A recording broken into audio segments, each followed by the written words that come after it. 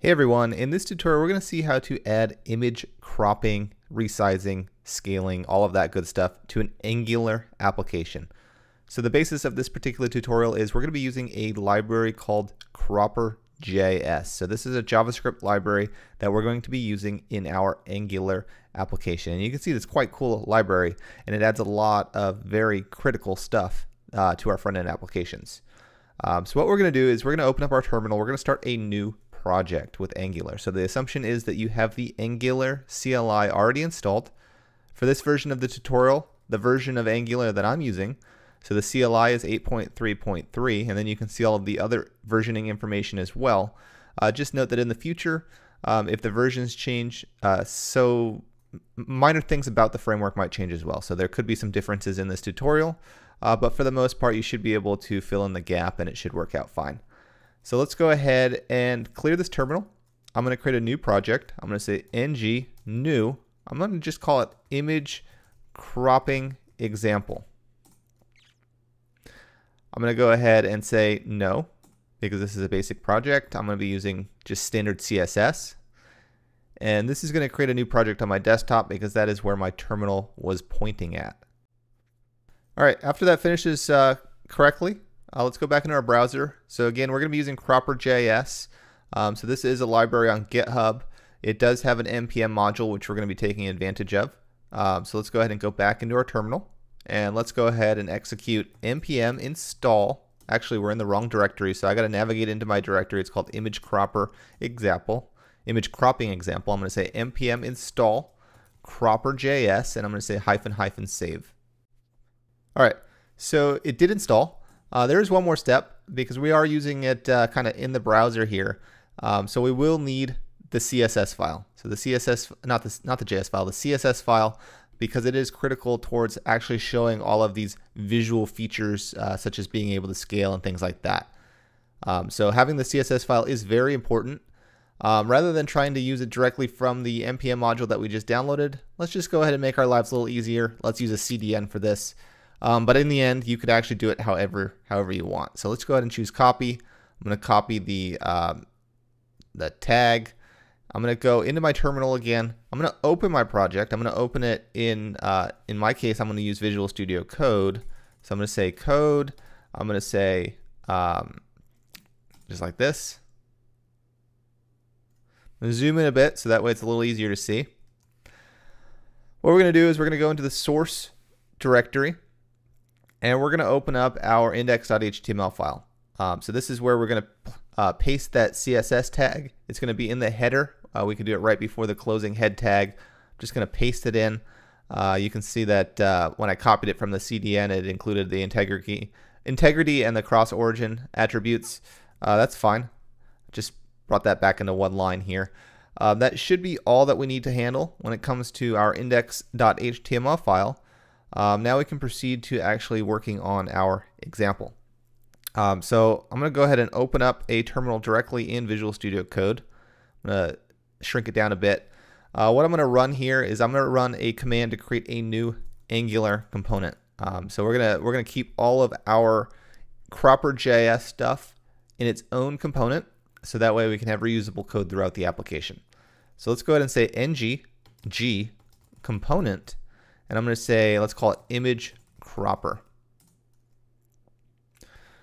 So it ran. What it did is it created a new directory and a new set of files inside of the app directory. So it called it image cropper. And it created a few files. So we're going to be working on the HTML file and the Typescript file.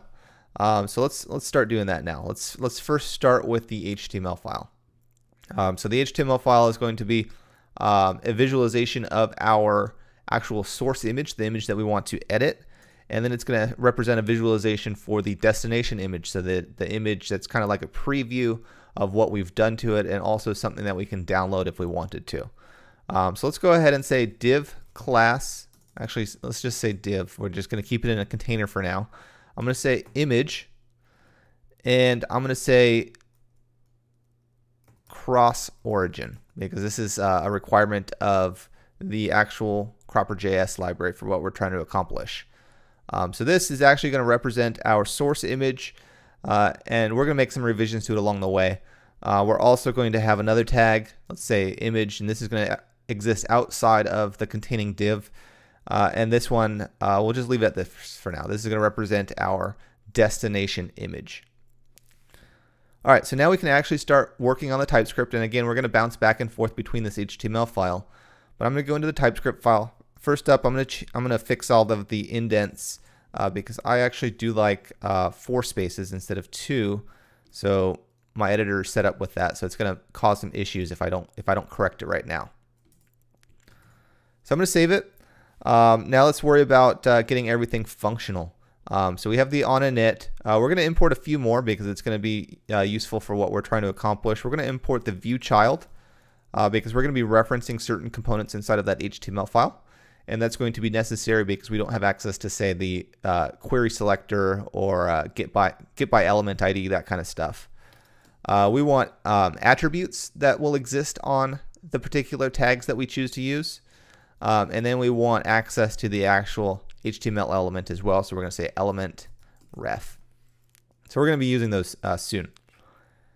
Next up, let's go ahead and define those. So let's first define the view child. And then we're going to define the rest of them as well. So let's jump back into the HTML file now. Let's go ahead and jump in. So this is going to be the source image. We're going to call that image. So this is a reference attribute. So we can access it through the view child, but it's also going to have some properties on it. Let's go ahead and say that this is going to be source. So this is a variable. This is an image tag. We have a source. We can write it like just a standard source, but that's not going to be a variable in that sense. So source equals, and I'm going to call this image source. So this image source variable is going to exist inside of our TypeScript file. Next up, let's do the same thing for line 4. So this destination image. We're not going to have a view child because we don't need to access it directly. We only need to be able to bind data to it. So we're going to say source, and this is going to represent image destination.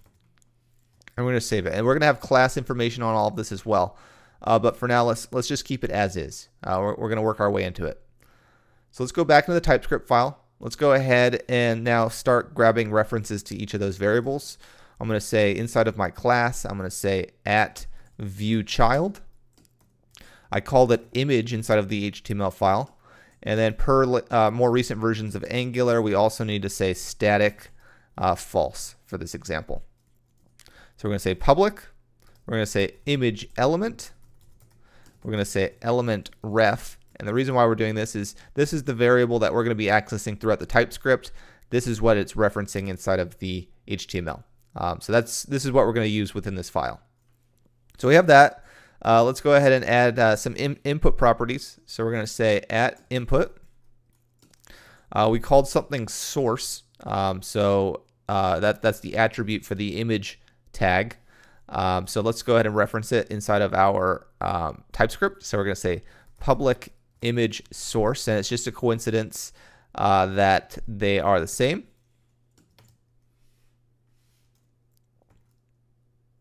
String. We're going to say we also have a destination, but we're not gonna bind it in the same sense that we just did. So we're going to say public image destination. It's going to be a string. We have private cropper, which is going to be cropper. Whoops, not that, just cropper, because this is going to be actually part of cropper.js, which we actually didn't import yet. So let's go ahead and import it. So we're going to say import cropper from cropper.js. So I'm going to save it. So we have cropper.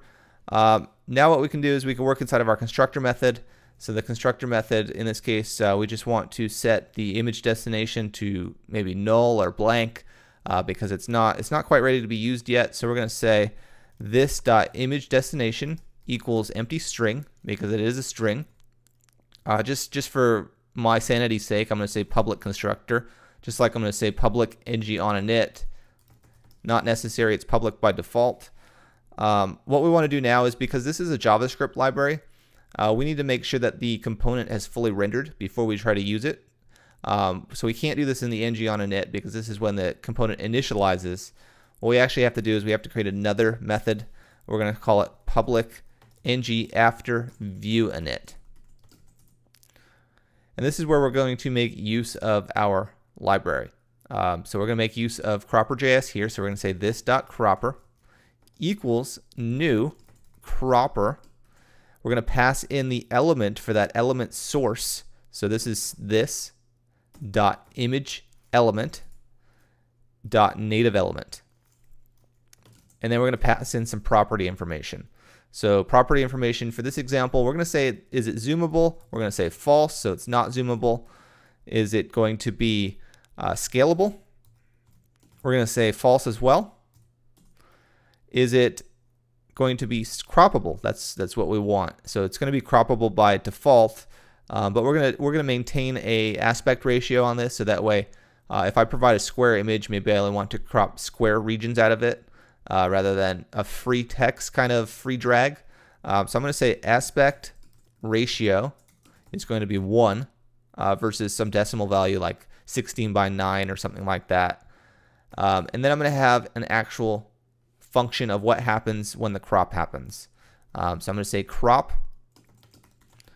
And when that crop happens, I'm going to say constant canvas equals this.cropper dot get cropped canvas. It's already in my type ahead there, and I'm going to add the data from that canvas to our destination image, because we can't just provide a string. There's no file. We're going to be just providing the base64 data pretty much. So we're going to say this dot image destination equals canvas dot to data URL, and this is going to be of type PNG for the file. So I'm going to save it. So if I were to run this, it might work. I think that we might have some styling issues, but let's go ahead and try it. Actually, what we also want to make sure that we do is, we have these tags. We're not actually using it. We have this. We have this component. It's not being used. We just have it set up. So what we also have to do is we have to actually use it and define a source image. So let's do that. Then we'll try to run it. Then we'll try to optimize any kind of CSS. So let's go ahead into our app. Let's find an app component.ts file. I'm going to fix the tabs again. This is just for my own sanity's sake. After we do that, let's go ahead and make use of that tag. So let's go ahead and try it. And actually, I'm in the wrong file. So this could actually stay the same. What we want is the app component.html. So go ahead and select everything that's inside of the app component.html file. Let's remove it. Let's go ahead and say image. Actually, what do we call it? Let's go back into our image cropper TypeScript. Let's close out of app component.ts. We're not using it. Our selector is app image cropper. Kind of long, kind of not relevant. Let's remove the app part of it. Let's go into the HTML file again. Let's call it app cropper because that's what we just had in the selector. We're going to have a source variable because if I go back into our TypeScript here we go. We have a source. So that's what it's referencing, source. Let's go back into that file. This is where we provide a path to an image, which I don't think we have an image yet, so I have to go find one. Let's go ahead and close it though. So image cropper. So now let's worry about an image. And just to confirm, yeah, there's nothing inside of my assets. I do have an image we can use. Let's go ahead and say copy. I have something in my local computer here. It's a JPEG file. I'm gonna add it to the source directory and what is it? Assets directory. So I'm gonna copy that enraboy.jpg. Should exist over there now. Yeah, I added it here. Just a picture of myself. So let's go ahead and make use of it. So I'm gonna say assets. I'm gonna say enraboy.jpg. I'm gonna save it. Let's go ahead and do ngserve. Let's see where we stand so far. And we'll review all of this at the end.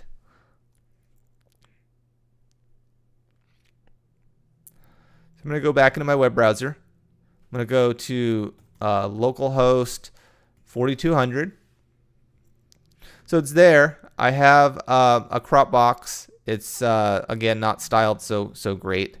You can see the destination. This is actually the cropped image. So let's go back and make some revisions. Make sure we add some CSS to it, and it should make it a lot more attractive. So let's go into the imagecropper.css for the component, I mean, and let's add some simple CSS. So we can add some classes. So let's go ahead and worry about the container for our source image. So let's call it image container. Let's maybe say that the width is going to be 640 pixels. Maybe the height is 480 pixels. And then we're going to float it to the left of the screen. And I am by no means a CSS expert. This is actually probably pretty poor CSS, but you could always make revisions on your own. This is just basic stuff. I'm going to call it image preview for the destination. You can call it image destination if you want, or whatever makes more sense to you. I'm going to say width is going to be 200 pixels, so something smaller. I'm going to say the height, because this is going to be a perfect square, given our aspect ratio, is also going to be 200 pixels. I'm going to say that this is also floating left. And I'm going to say that the margin left between the container and the preview is going to be, I don't know, 10 pixels. I'm going to save it. It's not being used yet, so we have to go back into our image cropper component HTML file. Let's go ahead and add those classes. So I'm going to say class equals image container. And then right here I have class equals image preview. And if I save it, it'll rebuild it because we're serving it with Angular. And you can see that now it looks a little more pleasant. And I can change the box. Remember, this is part of the image cropper CSS. But it's aspect ratio 1. So I can't, it's always going to be a perfect square. And this is the preview. If I were to try to download this source image right here, even though that it has the crop box there, it would still be the source image. But if I were to try to download this destination image, well, it's going to be exactly what I see in the destination. So that's pretty cool stuff. So let's go back into our Visual Studio Code. We'll just do some review. Let me close out of. All right. So just to review, made it a little easier to see here. We created a new Angular project.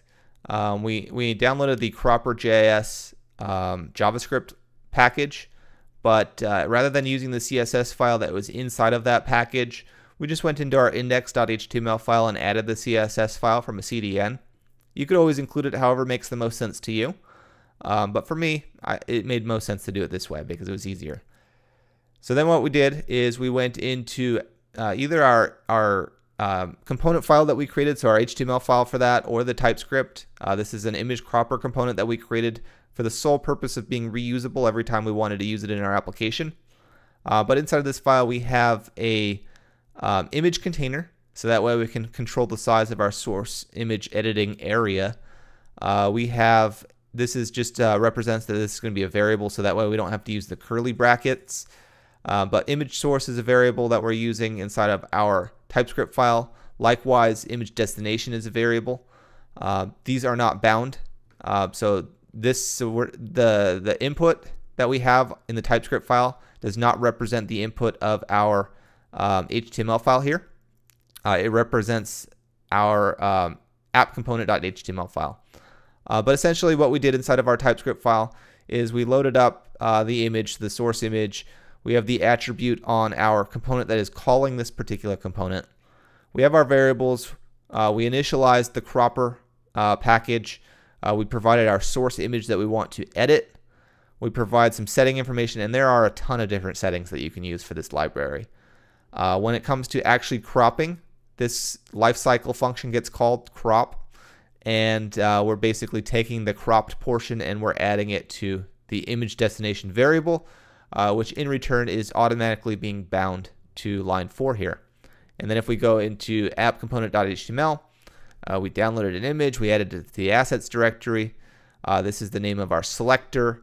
This is the input variable that we're referencing, and we have a fully functional croppable kind of application. So this is useful if you're ever uploading images. You can have your user crop them, and so that way you don't have to guess server side. You let the user define how they want to crop it. So it can be useful stuff. This can be reproduced in pretty much any framework. I do have an example floating around in Vue. So this is just the Angular version of it.